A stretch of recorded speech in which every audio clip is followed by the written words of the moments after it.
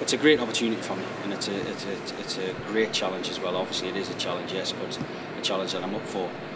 Give the players their role and responsibilities on the training field, which is my strength, and then try and galvanise everybody together and put a positive spin on Blackpool for a change, because it hasn't happened for the last couple of years. So that's my main objective. Yes, of course. It's a huge challenge, of course. Any manager that comes in, might be always difficulties. There's very rarely to get a job that's on the up.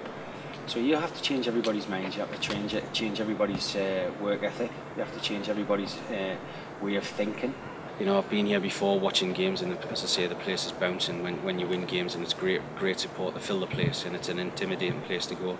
I have to try and get back to that, and if they see that, then they'll back the team, which they always have done. When they come in on the 29th, no feeling sorry for yourself. You know, the club's on the up. The club's got new direction. And we've got to try and get confidence in everybody to try and play some football, and that's winning football.